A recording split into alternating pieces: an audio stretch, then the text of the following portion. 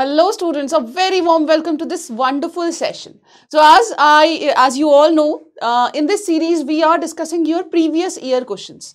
Whenever we appear for boards, it is always important to revise your previous year questions. Yes, because these previous year questions gives us an idea that what type of questions which can be asked in your examination, what are the patterns and how we can attempt it. See, when we talk about your those examination where you have to solve or let's say mathematics.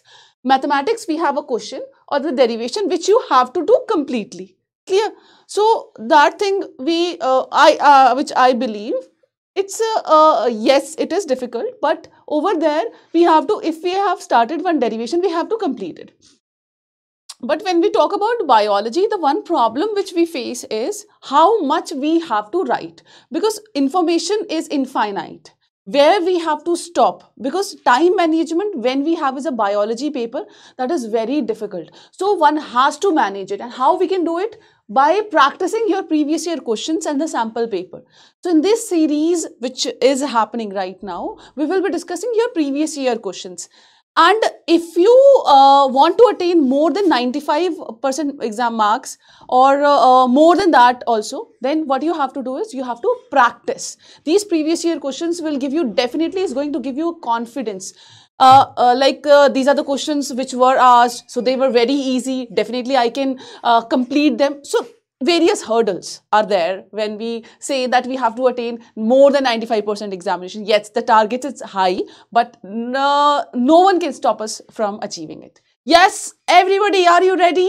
So let's start the session where I'll be discussing 2018 questions, and 2018 questions with respect to your biology examination. Biology, specifically the zoology part. Ready everyone? Let's start. So what you have to do is simultaneously you have to give me answers also. So whatever questions I'll be asking, see, I'll not only confine to this particular paper, I'll be taking other papers also. But in between the session, I'll be asking those questions also which are important for your examination. Now, this is an old pattern exam which happened in 2018. Now, we have MCQs also involved, but in this paper, no MCQs were there. Okay. So, yes, I'll be asking questions. So, get ready for that, everyone. Now, see, earlier in 2018, 17-18 paper, the question, they were of types like very short answer type question, the short answer type questions, we have long answer type questions like this. But right now we have is, when we have is a 2022-23 paper, we have is multiple choice questions, we have is very short, we have is the short, we have is the long, and the case-based studies questions also. So we will be practicing those also. So let's start this session. So first I'll be dealing with a very short answer type question which were asked in 2018 paper. The first question which was there was, how do cytokine barrier provide innate immunity in human? Guys, always remember this when we have 1 mark question. Clear? Try to give answer. Suppose they're asking a single word. Try to give that word answer only, because marks dedicated to these questions is just 1 mark. If definition is there, just provide a line definition with an example, that's it. Do not go beyond. If you know lots and lots of about data about the cytokine barrier, this is not required here. Only 1 line is enough. Now, how do cytokines barrier provide innate immunity in humans? Now, listen. Guys, what do you mean by innate immunity? Innate immunity is those immunity which is present from birth. This is present from birth. Yes, I'll change this color. Wait. They are present from birth. That means when you were born with the innate immunity. Now, this innate immunity which is present from birth has various barriers. The first barrier we have is a physical barrier. We have is a physiological barrier, second barrier.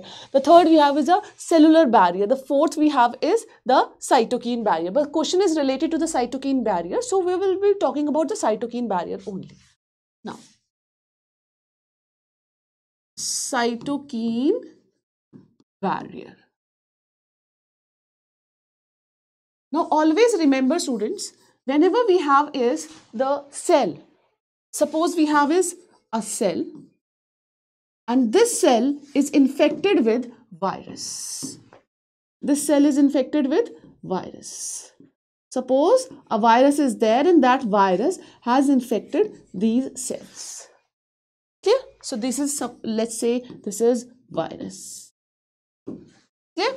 Now these cells, they are going to release some chemicals. They will release some chemicals. They will release some chemicals. Clear? What's the name of this chemical? These are termed as interferon. They are termed as interferon. Clear? Now these interferons will go to the nearby cells. Now we have these cells. They will go to the non-viral infected cells. So these are what? Non-viral infected cell. That means these are normal cells. Now what are these? These are the virus infected cell.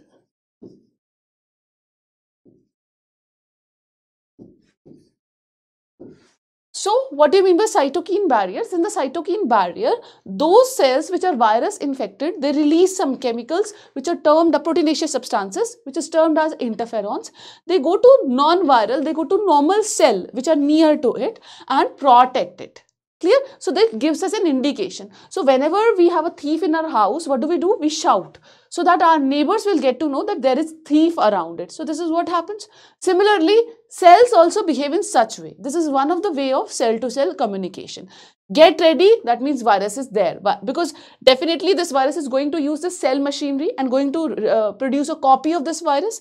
Now copies of virus can affect these another cells which are near to it. So this is just a way of communication. So they communicate it, depending on that they will start producing their own defense mechanism so that they can be protected from these viruses.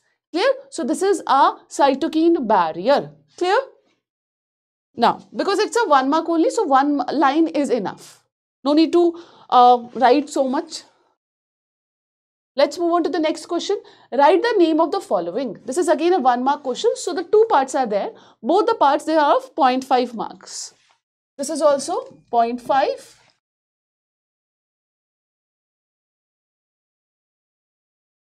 This will be of 0.5 marks. This will be also of 0.5 marks. Clear? Now write the name of the following. Right? Now, at 15 million year primate that was ape-like. Which was the primate which was ape-like? So there were two, if you remember, around 15 million years ago. One was a Ramapithecus and a second is a Dryopithecus. So Dryopithecus, they were more ape-like, if you remember our sessions. Dryopithecus, they were more ape-like, and the Ramapithecus, they were more human-like. So for this, the first one, the correct option we have is the Dryopithecus. Dryopithecus. Clear? Now, at 2 million years ago, a primate that lives in East African grassland. What is the right answer? That is the Australopithecus. This is A. Australopithecus. Will you remember this, guys? Will you remember this? The Dryopithecus and Australopithecus. Both these is important. Now, this is a previous year question. So, definitely questions like this can be asked in your examination. So, this question can be modified in this way, like what were those organisms who started burying their relatives? This can be one of the examples. Who started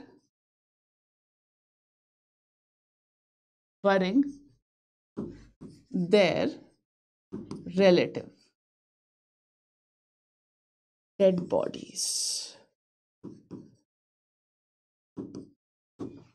Clear? So these questions can be asked. So this is a question from my side. Guys, you have to give answer in comment section. I need answer from you guys in comment section. Because definitely I also want to know that how much you have learned till now. Clear? Clear? Guys, is it clear? So, this is another question. Question like this can be asked. So, you should know the important points of human evolution. One of the very important topic. Now, moving on to the next is mention the chemical change that proinsulin undergoes to be able to act as a mature insulin. So, this is a very easy and direct question from your notes itself. So, when we talk about guys proinsulin,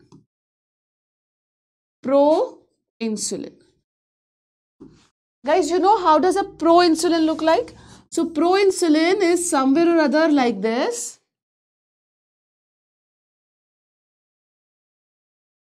It is like this. So, they are the two chains. Guys, in the yellow, we have is the two chains, A chain and the B chain.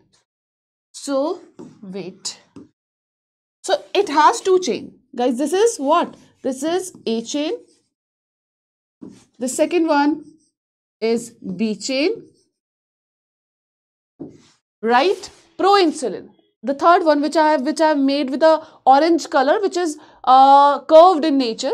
This is your what? This is your C chain. This is your C chain. Now remember, this is a proinsulin. So in a human body, the insulin is formed in an inactive form, which is a proinsulin. Now these two chains, they are bound to each other. Yes. Absolutely right, students. They are bound to each other by a bond, which is termed as a disulfide bond. So, which bond it is? The disulfide bond. Clear? Now, this proinsulin is converted into a mature insulin or insulin.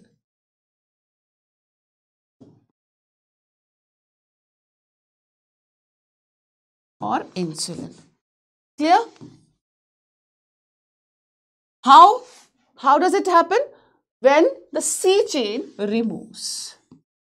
So, C chain will not be there and the two chain, they are bound to each other with the help of a disulfide bond. Clear? So, that means we have only two chain. This is a A chain and this is a B chain. And if C chain is removed, that means it is a insulin. So, this processing is important for the functioning of insulin. Guys, clear? Everybody, it should be clear to you because we are here, we have dedicated some time. So, that means things should enter in our mind because now we are at that position where our exams, exams are near and we have to retain things for your board examination. Clear? Clear, guys? Now, another important question which can be asked from this topic is, I'll write it down here. This also, see, these are the possible questions. So, this is another question I'm asking, which answer is already there on screen. The bond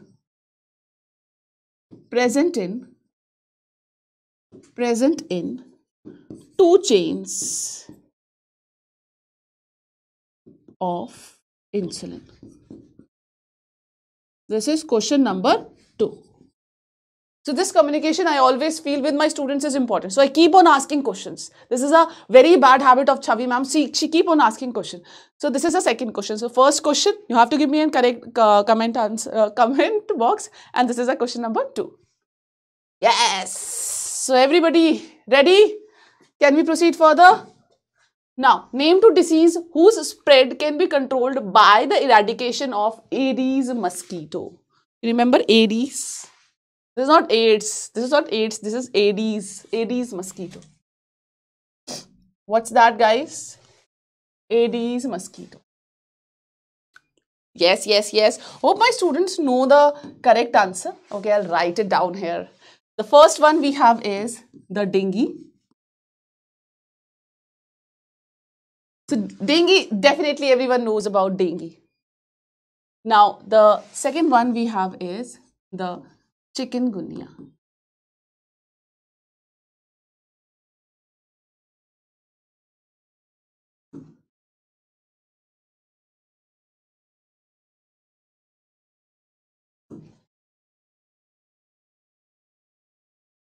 Clear?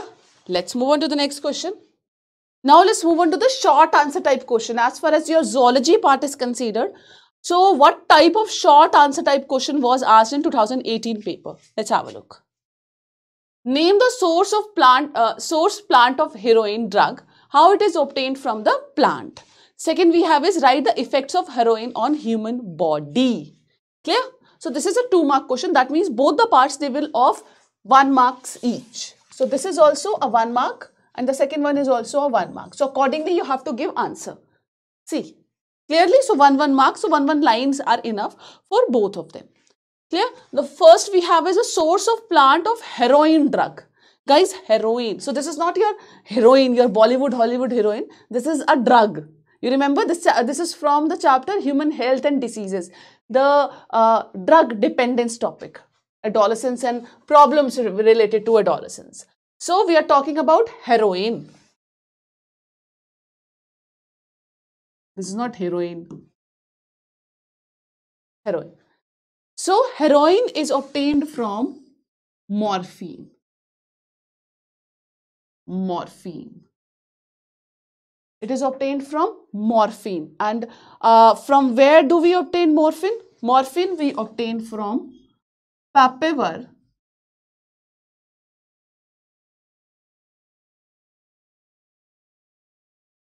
somniferum.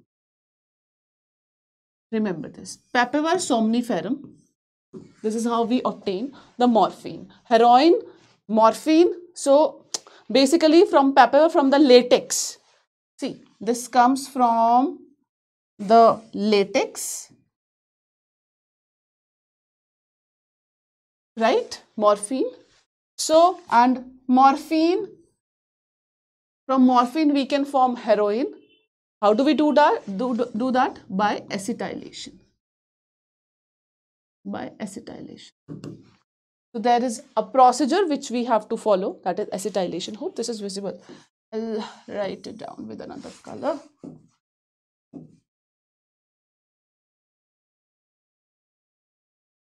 Acetylation. Clear? And this is your latex. Will you remember this, guys? Will you remember this? Important again I'm saying. Whatever drugs we have, from where do we obtain it? What is their common name? What is their scientific name? It should be clear to you. Please, please, please keep them in your mind. Okay? Okay. Write the effect of heroin on the human body. What's the effect, guys? So it is a depressant. It is a depressant. That means it reduces the body activity. It doesn't increase the body activity, it reduces the body activity. Like alcohol. Alcohol is also depressant, so it reduces the body activity. So, hope clear, right? Guys, I have to ask you one more question. Guys, this is question number 3. Verbally, I'm asking. Whenever we talk about a plant which is a poppy plant, you hope you remember the poppy plant. So what is the scientific name of poppy plant? That you have to tell me in comment section. You must be thinking, why Chavi ma'am is asking so many questions? Because that communication between you and me is important. If I'll be asking question, you will be answering, or you will be going through your NCRT or any other book. Definitely while looking at that answer, you will be looking at other things also. So that matters. This is what I want from you guys. So answer, yes, I want your answer in the comment section. Now, irrespective at what time you're watching this session, irrespective, maybe you are appearing for your next year paper, please answer in the comment section. Let's move on to the next question, short answer type question. So this is a short answer type question where we have to elaborate our answer. We'll not only confined to a 1 line or the 2 line. Yes, we have to explain a bit. Now, write with the help of algebraic equation, how did Hardy-Weinberg explain that in a given population, the frequency of occurrence of allele of a gene is supposed to remain the same through the generation? You remember the Hardy-Weinberg equilibrium? Okay, I'll talk about it. Hardy-Weinberg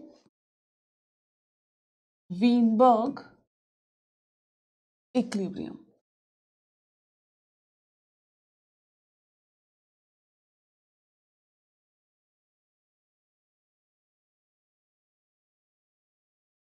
Hardy-Weinberg equilibrium. So what do you mean by Hardy-Weinberg equilibrium? That it says that allele frequency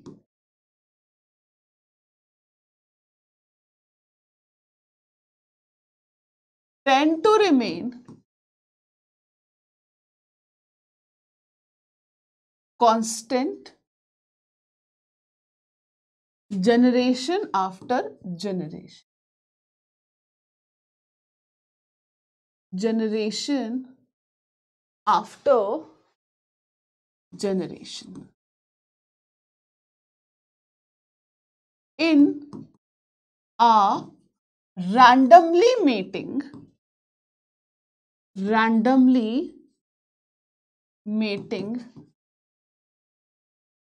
panmictic population. In a randomly mating panmictic population, the gene frequency or the allele frequency, they always tend to remain constant. Clear? Always remember this. So it always remain constant. Now, considering, or there are some conditions related to it. Condition: no external force should act on population.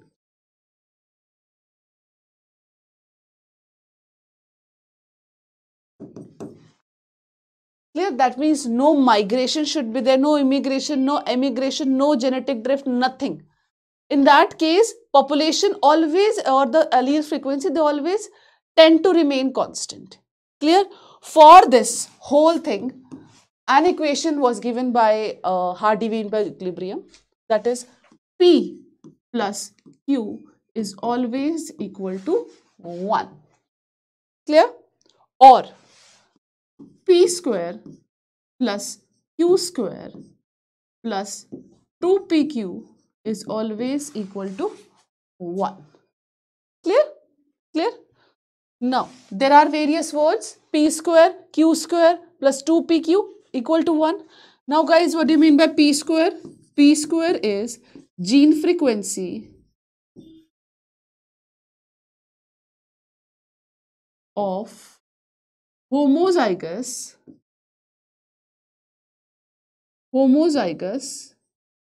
dominant individual. Let's say it is AA. Clear? What do you mean by Q square? Gene frequency of homozygous recessive.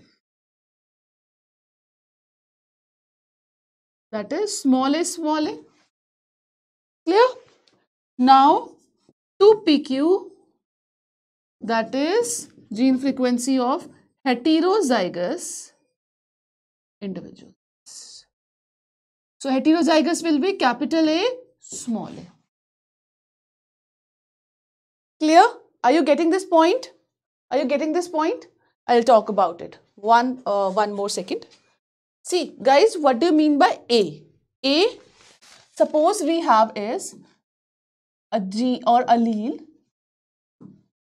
Definitely there will be two alleles of a gene A. One is a capital A and second is a small a. These are the two alleles, capital A and small a. Clear? Now, here allelic frequency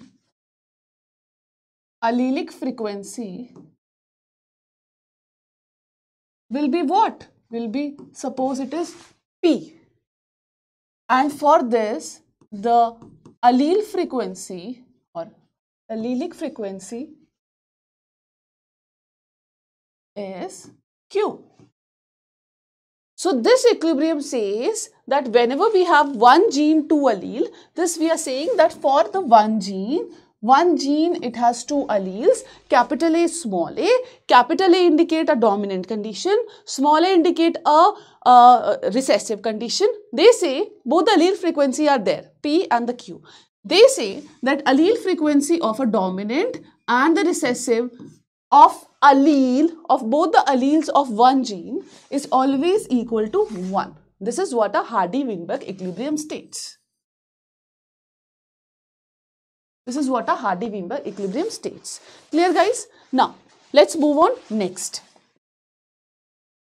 Definitely these alleles, they are always present in pairs. So, when we talk about a condition which is capital A, so that means its frequency will be P square.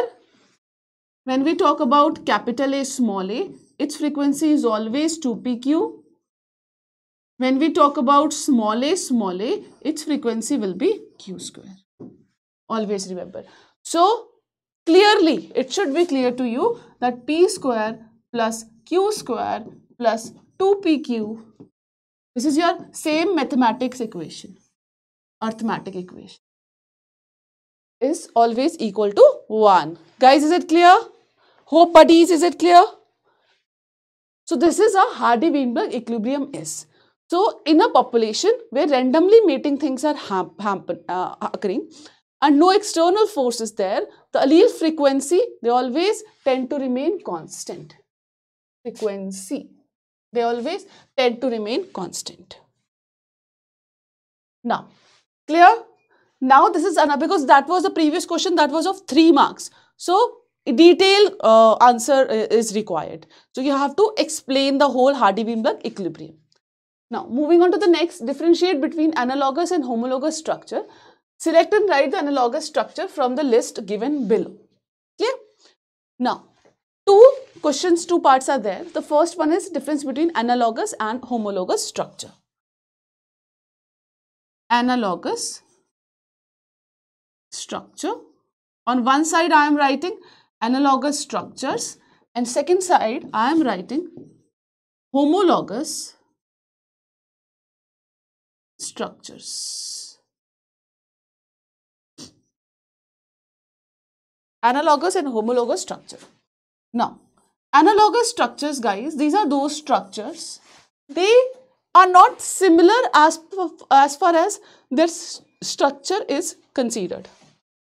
Now, here I am writing no structural similarity, no structural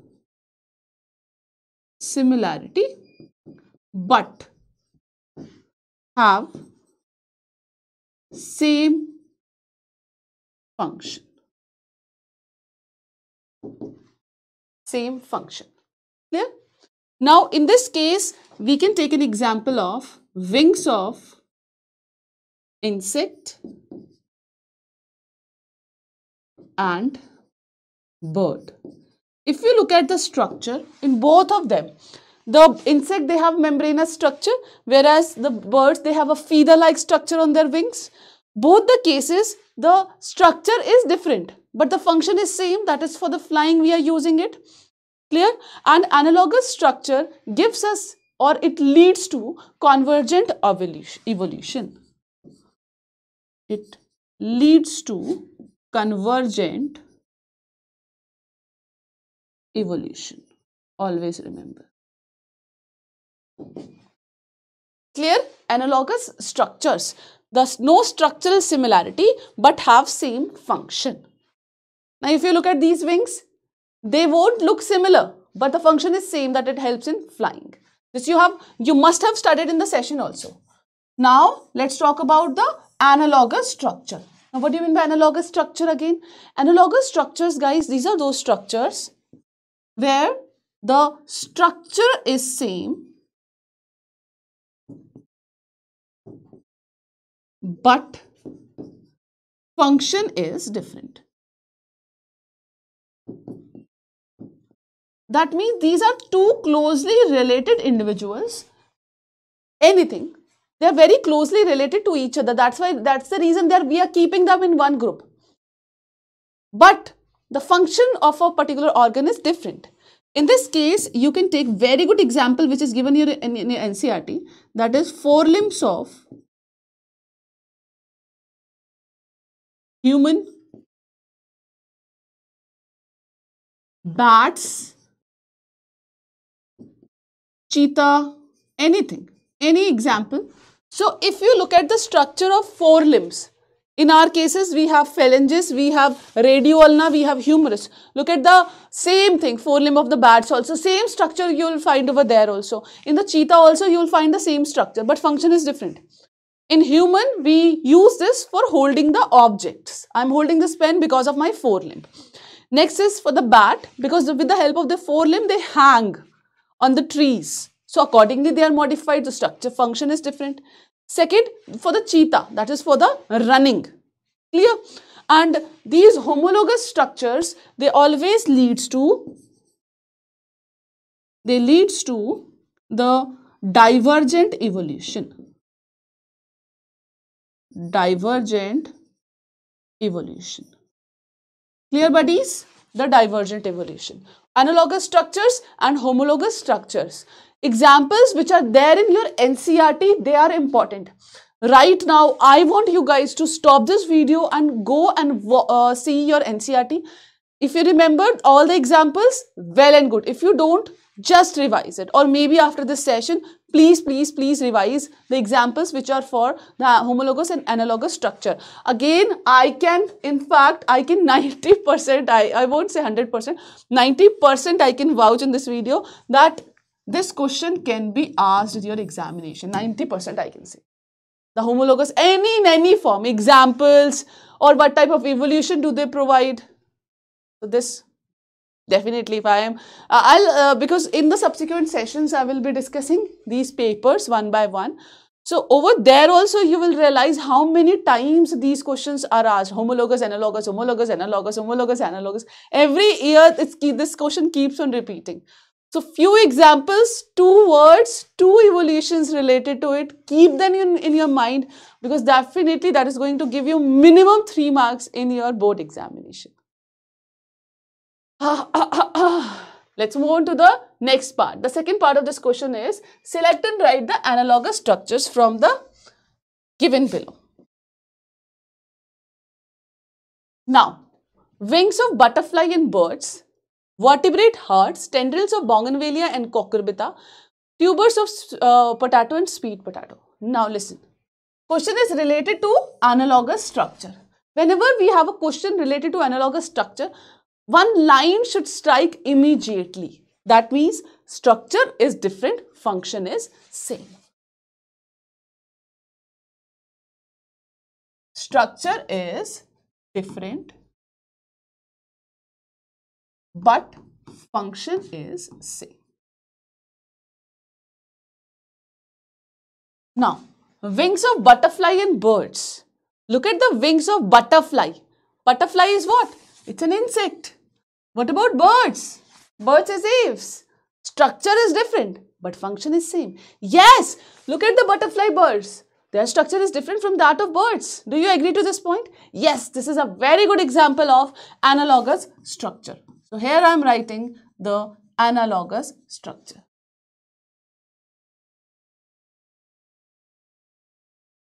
Clear? Now vertebrate heart.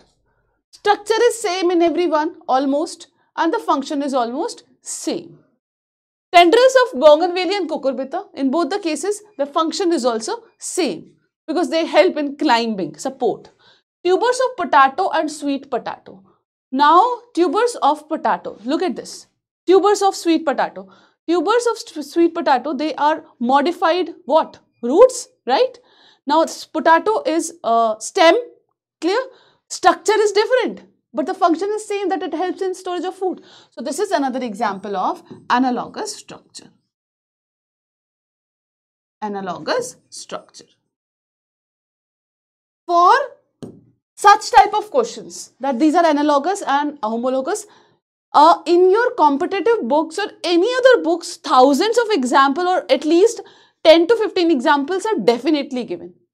But my point is, do not go for those 100 or the 10 or 15 examples. Just focus on those examples which are there in your NCERT.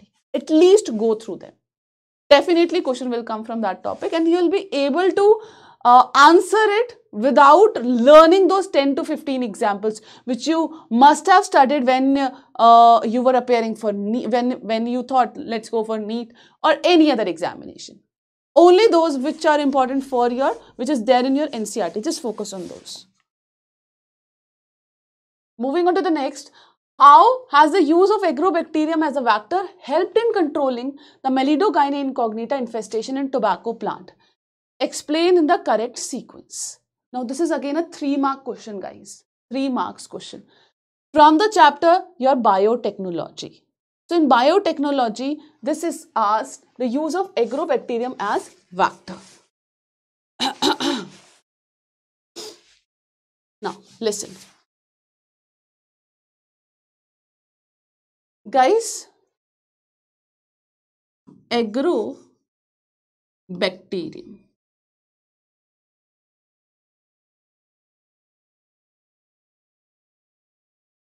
It's a genus of a bacteria. There are various species related to it. From these, various type of plasmid has been taken out.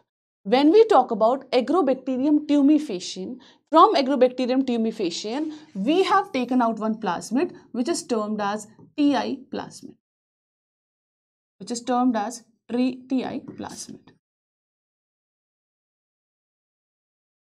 Clear? As a vector that has been used. Now listen to this point very, very, very carefully.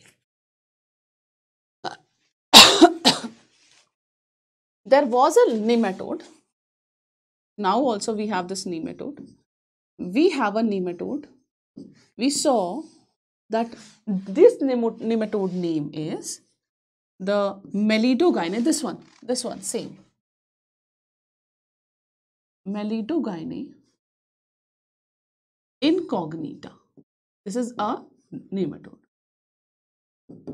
Scientists, they were, the farmers, they were working and they were producing in the field. There was a plant which is tobacco plant. Which plant? Tobacco plants were there.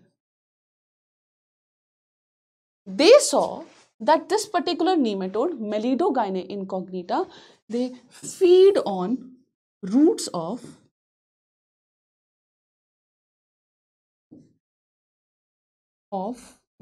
tobacco plants. So overall productivity is greatly affected. So they saw the productivity is very less because of this nematode.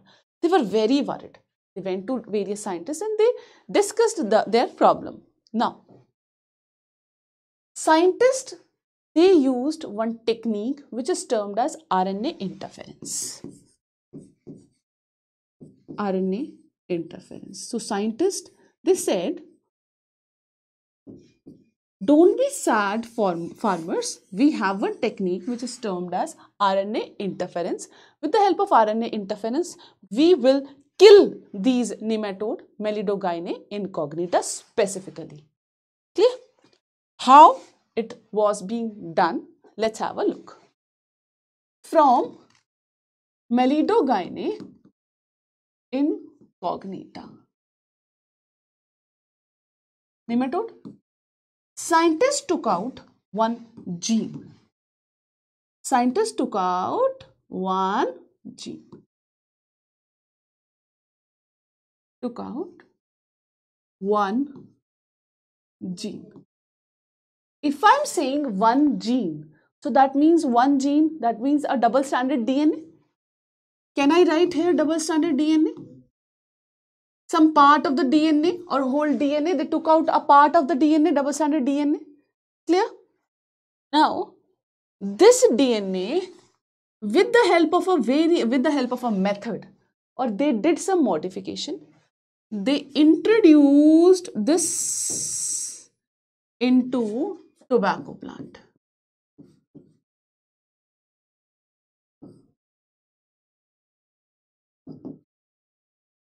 Tobacco plant. Now listen, this gene is important for the survival of the Melidogyne incognita. So that means this gene was very important. If this gene will not work in this nematode, the nematode will die. So they thought this is a vital gene. Let's take out this gene. Let's take out this particular gene from one of the nematode. They took out of it. They made a copy of it, and with the help of a vector which is termed as TI plasmid. Which plasmid? TI plasmid. TI plasmid is taken from Melidogyne incognita. That is inserted into, now with the help of TI plasmid, because TI plasmid has a capability of causing crown gall disease in plants, in leguminous plants, but they modified this plasmid in this way that this doesn't cause any disease. So they are non-pathogenic, you can say. Now this is a man-made, and now they have introduced this double-stranded DNA directly into the tobacco plant. Now very carefully listen here. That means in a tobacco plant, we are having a gene of Melidogyne incognita. Yeah. Now, both of these strands, they will transcribe and translate. First, they will transcribe. In transcription, what does happen? DNA forms RNA. Normally, in transcription, one of the strands of the DNA forms the mRNA. Here, both the strands of DNA, they will form the RNA. So, they will form RNA. Both will form RNA. So, what has happened, guys, over here? The transcription. Transcription. You remember molecular basis of inheritance chapter? Transcription. Now, one is termed as a sense RNA. Sense RNA. Second is termed as antisense RNA. This is termed as antisense RNA. Definitely, because they were transcribed from a segment of DNA, those segments of DNA which were complementary to each other. So these sense and RNA, they will also be complementary to each other. So both of them, they will join together and they will form a double-stranded RNA.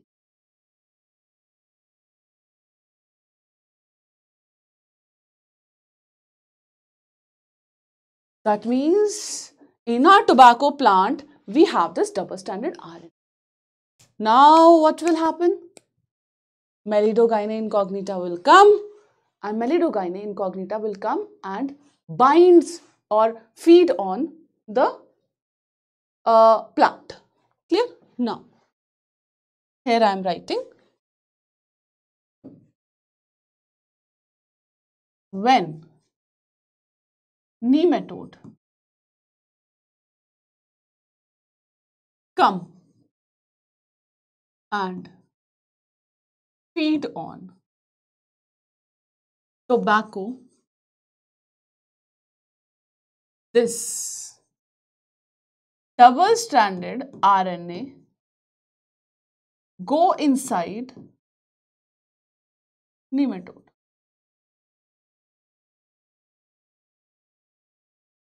Go inside nematode. Clear? What will happen next?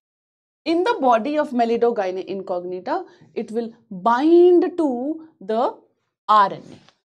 Now, in nematode, see, nematode already has this gene. They already has this DNA. DNA definitely will form a RNA.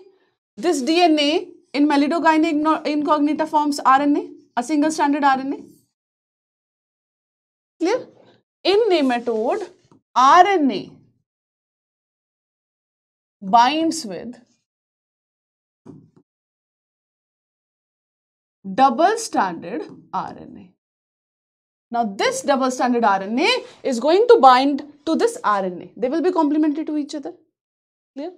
And they will form a complex which is termed as RISC. What will form?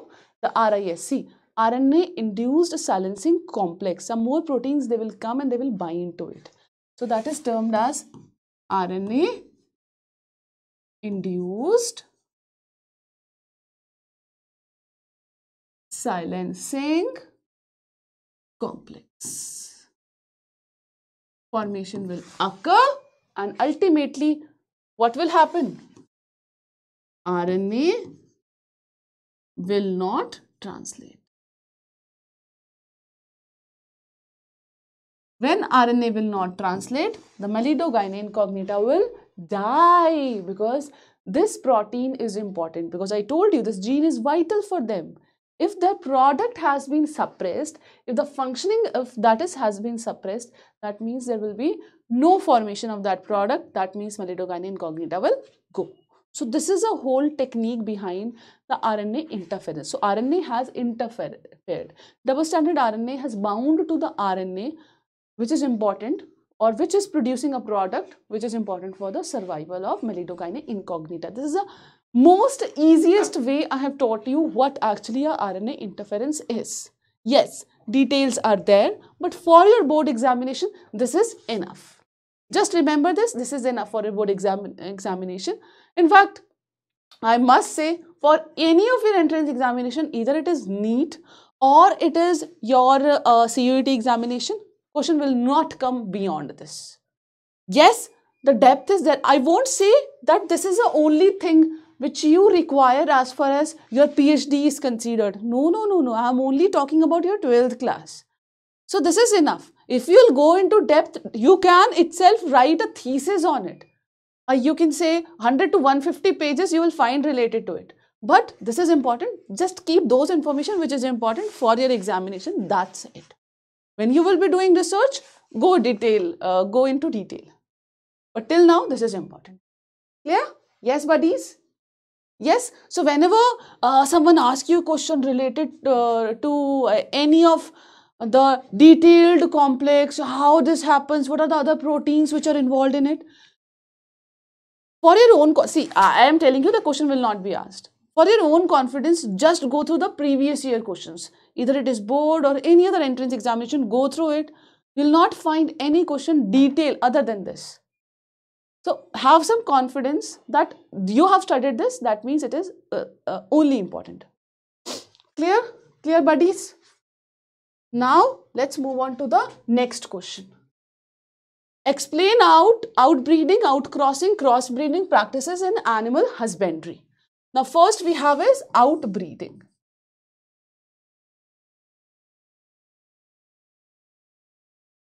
Outbreeding. What do you mean by outbreeding? That means, listen, breeding between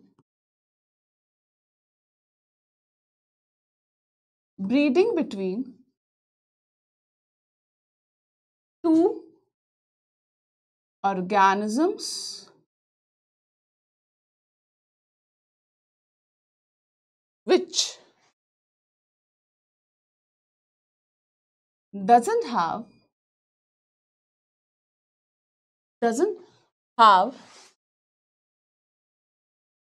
common ancestor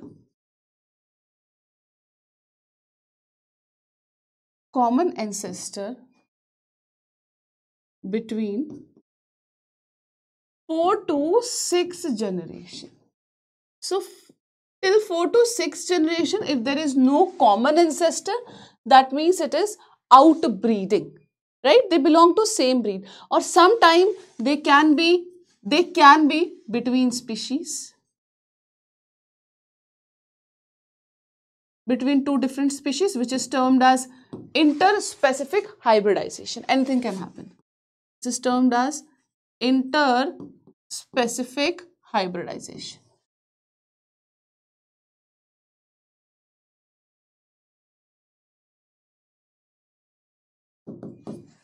Clear? Now, second one is outcrossing. Outcrossing. Outcrossing. Outcrossing is what? This is a cross between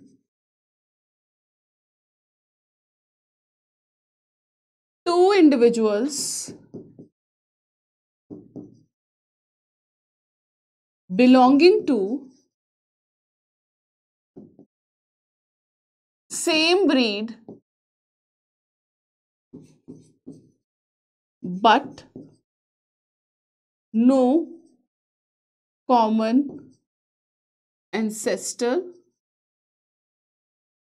for 4 to 6 generations. 4 to 6 generations. Clear? Outcrossing.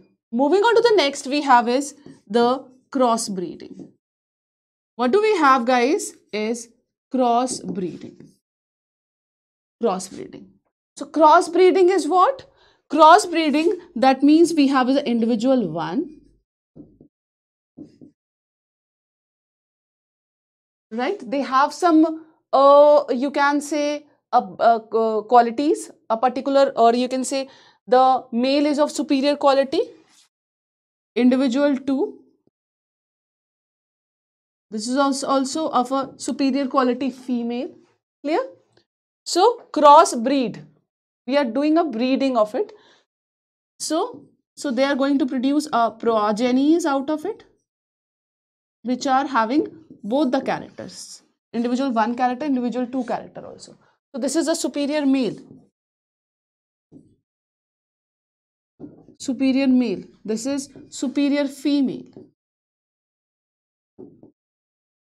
In this the example, one of the very good example we have is the Hisar Dale. A sheep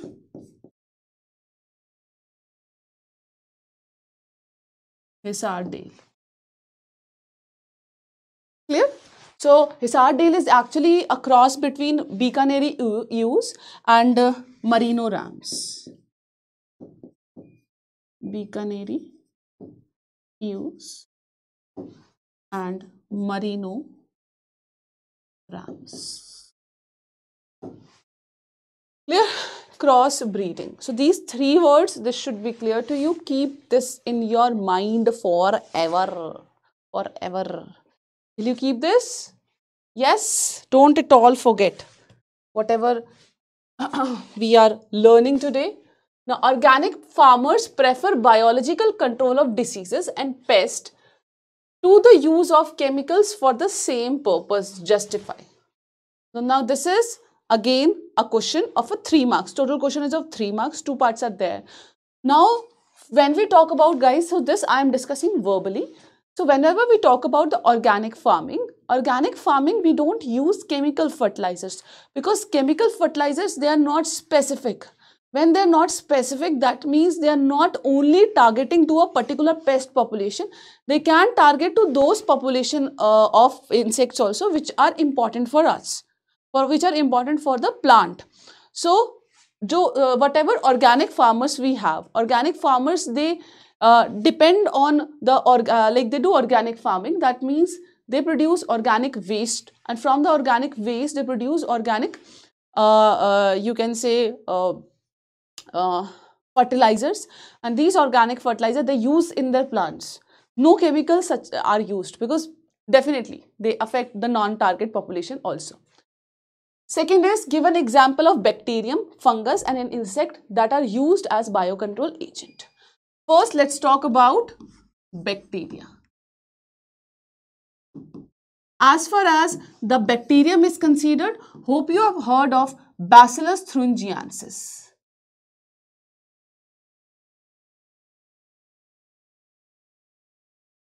Yes, the BT, that's a bacteria example. Second, the insect.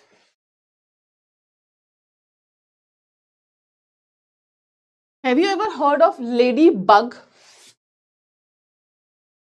They are very much friendly. Clear? Other than that, they are saying fungus. Example, the trichoderma. Trichoderma.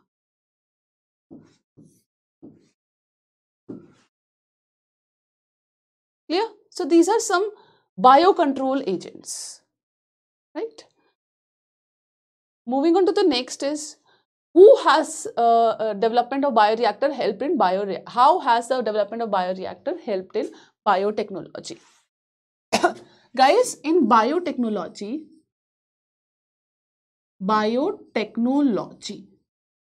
or the recombinant DNA technology, what we are doing is we are modifying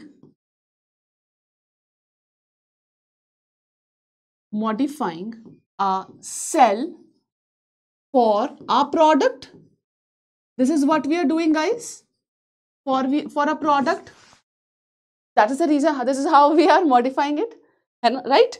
Now, when we are modifying this cell, we need a product. That's the reason we are modifying. Now, I want multiple copies of these cells. I want bulk product.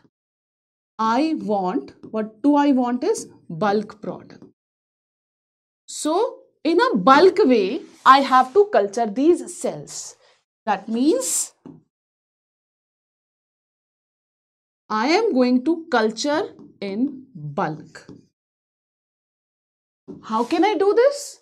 I can do this with the help of bioreactor. With the help of bioreactors. Now, these bioreactors, they have a huge capacity of around 100 to 1000 liter. They have a huge capacity. And in the bioreactor, we can maintain sterile condition. In the bioreactor, we can regulate the pH, we can regulate the temperature. This is what we want. And this is how we do. So, bioreactor. Guys, is it clear? Now, the development of bioreactor and biotechnology, can you explain this? So, here I am writing, we have is pH regulator. We have is the temperature regulator. We can maintain sterile condition because I don't want any other cell to develop other than the cell which I modified using recombinant DNA technology. Clear? So this is the advantage of using bioreactors in a huge way, in a huge vessels. It's like a pressure cooker which we use. It's like a pressure cooker is very small, but it's a 1000-liter vessel we have. So it's a closed vessel. So depending on the use, we have open vessel also. So let's not talk about it. So name the most commonly used bioreactor and describe its working. So here I am just writing the detailed working or the detailed diagram. Please go to NCERT and read it. So the most commonly used we have is the stirred tank bioreactor.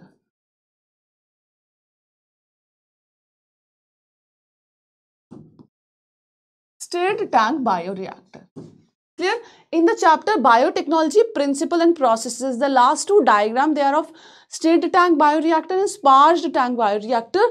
Look at the diagram of a stirred tank bioreactor. They have you can say rounded bottom. They have one propeller which keeps on moving, which increases the agitation or aeration in the culture. So the diagram, please, diagram again I am saying, please refer to your NCERT, no other book. Please refer and keep practicing these diagrams also. If I am telling you that this diagram is important right now, try to, if you remember, that is well and good, because we have a short of time right now here. So I cannot draw the diagram here. I want you guys to draw this diagram in your notes and please remember this. Now, let's move on to the next question. Explain the roles of following with the help of an example each in recombinant DNA technology. The two things are there. First one is a restriction enzyme and second one we have is a plasmid.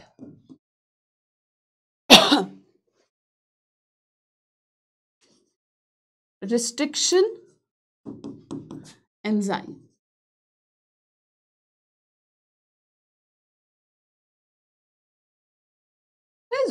Today in the morning I was thinking, when I used to study, the major problem was we used to buy books, we used to read them. So overall we used to only buy one book. See, NCERT, yes, we used to have, and one support book we used to buy.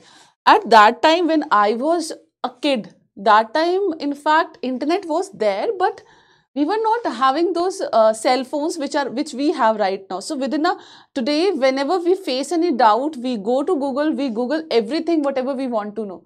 At that time, the things they were very less. Now you have so many resources. Like let me give you one example. Today I am teaching you this on this platform, your Physics Wallah platform, and you have this video available for 2018 paper.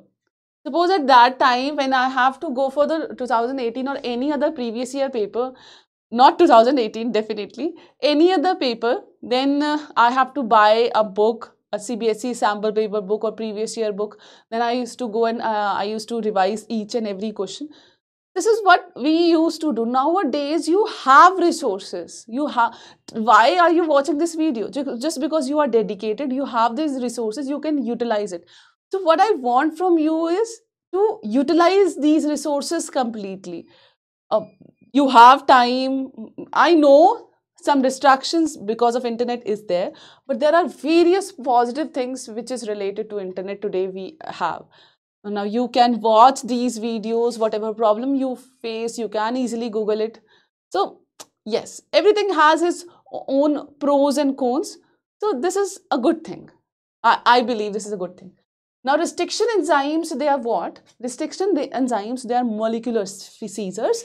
What they do, they cut double-stranded DNA at specific palindromic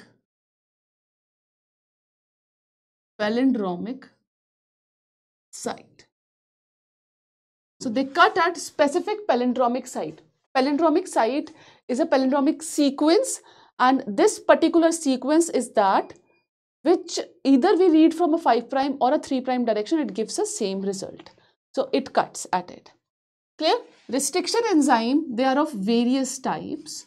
Like we have is EcoR1, we have is HIND2, we have is SMA1, we have is PVU1, we have is PST1, and they're isolated from various resources.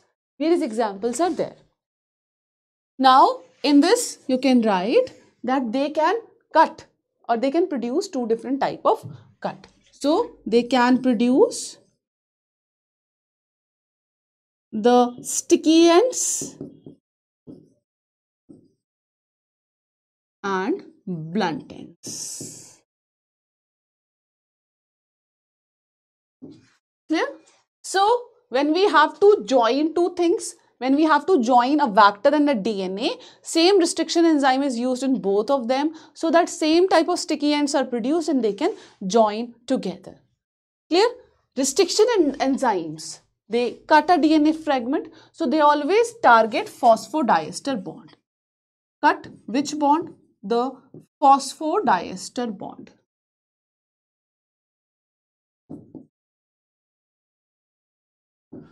Now, next we have is plasmids.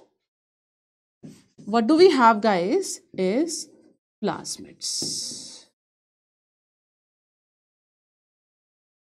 So, what do you mean by plasmids? Plasmids are the extra chromosomal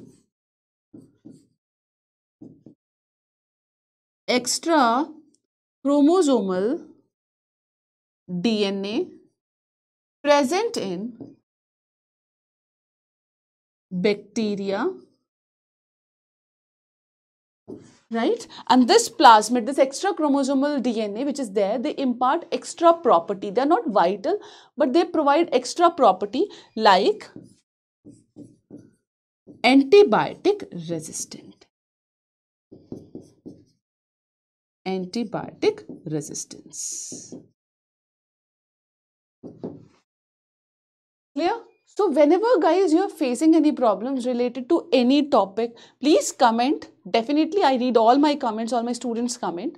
I'll go through them, and whenever you face any problem, just write it down. I'll definitely revert over there. So this is also one of the way which you can communicate with your teacher. So be active, everyone. Medically advised to all the young mother that breastfeeding is a best for their newborn babies. Do you agree? Give reasons in support of your answers. Yes, definitely. Why? Because this is rich in antibodies.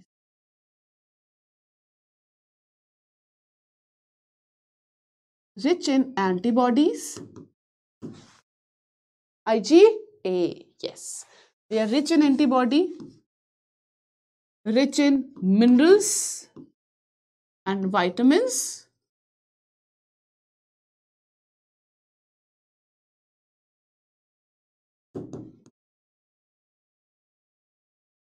clear. So it is always advised to give mother's milk to the baby. In fact, when a child is there on a mother's feed, chances of constipation, chances of diarrhea is very less because there will be no infection.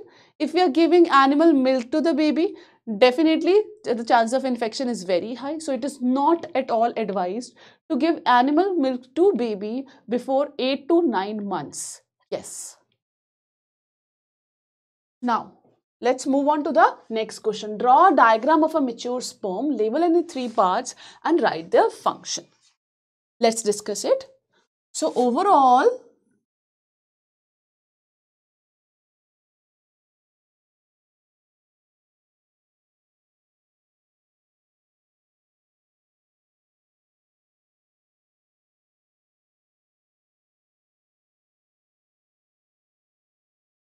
this is how a sperm look like. It has acrosome, nucleus, it has plasma membrane, neck, proximal centriole, it has spiral mitochondria,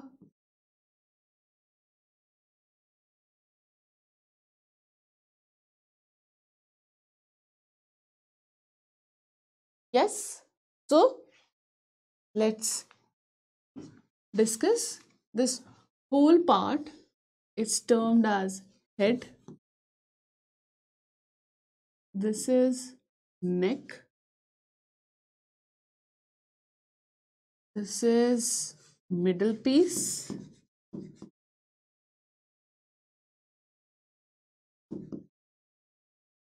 This is tail.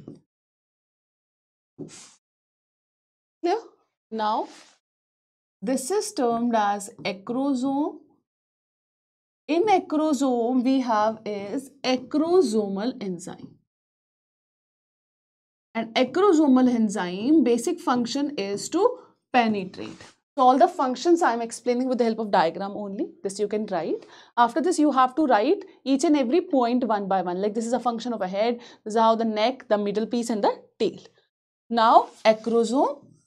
Now we have is the nuclear membrane.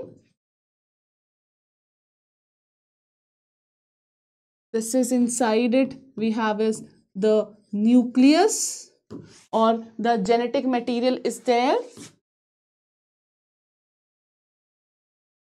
Genetic material. Clear buddies?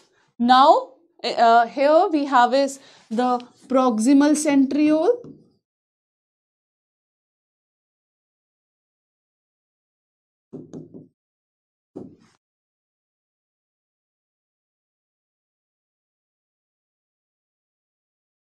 We have is this the axial filament. We have is this axial filament. We have this spiral mitochondria.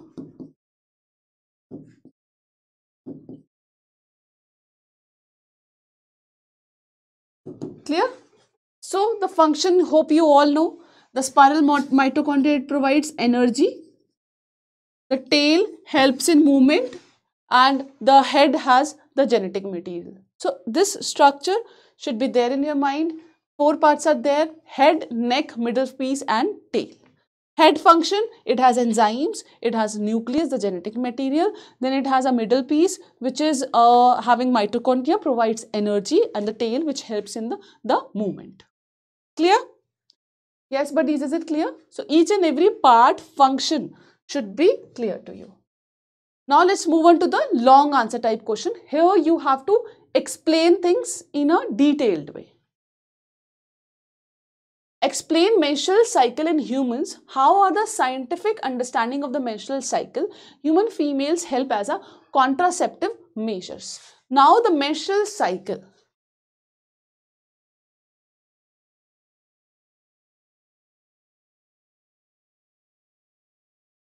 Menstrual cycle.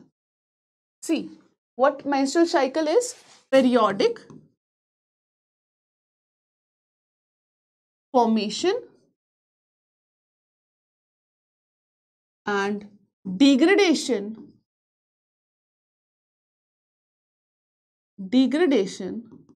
of endometrium. This is menstrual cycle.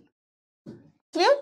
And this is under the control of hormones. This occurs in the case of apes and humans.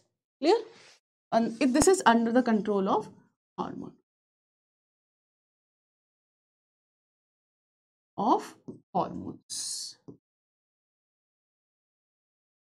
Under the control of hormones. Clear? This is a cycle, so it lasts for 28 to 29 days. Clear? Let's talk about the phases.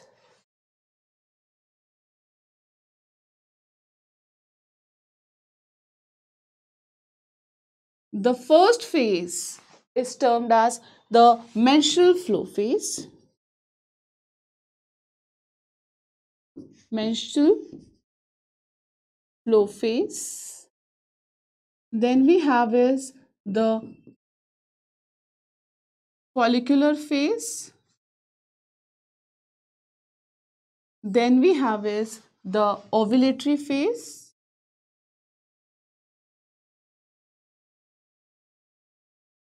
And the last we have is the luteal phase.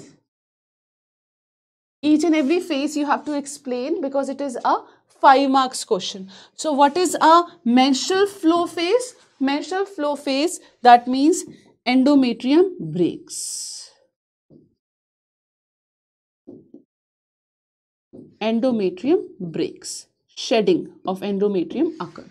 So the endometrium cell along with the blood, it comes out of the female body. Next is a follicular phase. In the follicular phase, the primary follicle forms the Graafian follicle. The mature follicle. Clear? This is one thing.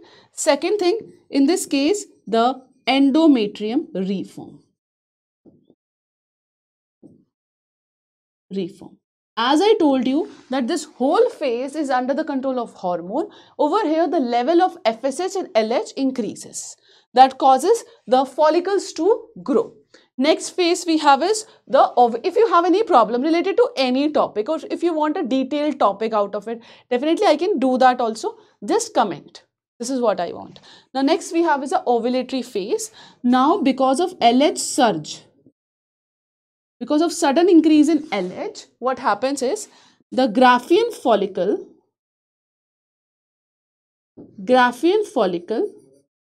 release secondary oocyte. Clear? Now the luteal phase. What happens in luteal phase, guys? In the luteal phase, the secondary, you can say Graafian follicle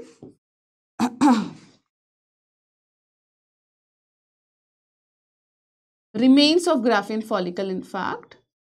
It forms corpus luteum. And corpus luteum secretes hormone which is termed as progesterone. So progesterone function is to maintain endometrium. It maintains endometrium. Clear? So these are the different phases. The first phase, menstrual flow phase, we have is a follicular phase, ovulatory phase and the luteal phase. Clear? So this you have to explain like it is a 3-mark question. Now, how can the scientific understanding of the menstrual cycle of a human female help as a contraceptive measure? Now, this you can explain with respect to 2 different topics. The first one is a natural method.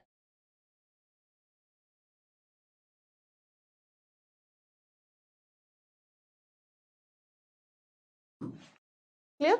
In the natural method, hope you remember the periodic abstinence. Abstinence. That means no coitus during ovulation. That means whenever ovulation will happen, the intercourse is always avoided. That means if we say the egg has a life of around 2 days, if a ovulation has happened, the egg has a life of 2 days, that it stays for 2 days, and the sperm has a life of 3 days.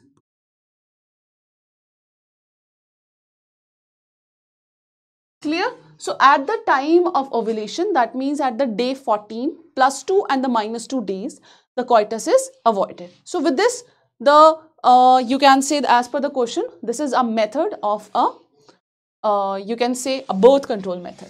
Second, in the chemical method, some medicines are prescribed. You remember? Medicines has a combination of progesterone or progesterone plus estrogen. You remember these medicines or the pills? Now, with the help of menstrual cycle, if someone knows about, if scientists knows about menstrual cycle, then only these chemicals, they are prescribed. For example, if you remember that we have to, like one has to start taking these medicine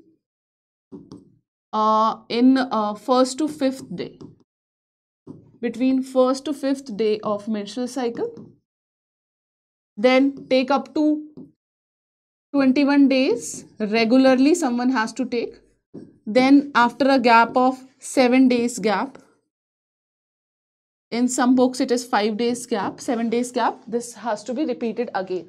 So these medicines like Mala D, Mala N available in the market, this is how one has to take it. So how this was possible? Because scientists, they studied the menstrual cycle. What was the question? The scientific understanding of the menstrual cycle, human female may help as a contraceptive measures. So the two ways you can explain. The first way you can explain with respect to the natural method, and second you can explain with the help of the chemical method. Right? So this was your last question, the long answer type question, the last question. So with this, we have completed your 2018 paper. Any topic if you want that I should teach in a detail, you can comment. Definitely that topic will come on this channel. So let's wind up over here. Hope you liked and enjoyed this topic, and keep watching this series of PYQs. And this is going to help you a lot in your target, which can be 90 or the 95% examination. If you want, how many marks do you want to attain your examination? Do comment in the comment section also. So take care, keep studying, keep rocking, keep yourself safe in this time. Thank you so much, students, for watching this.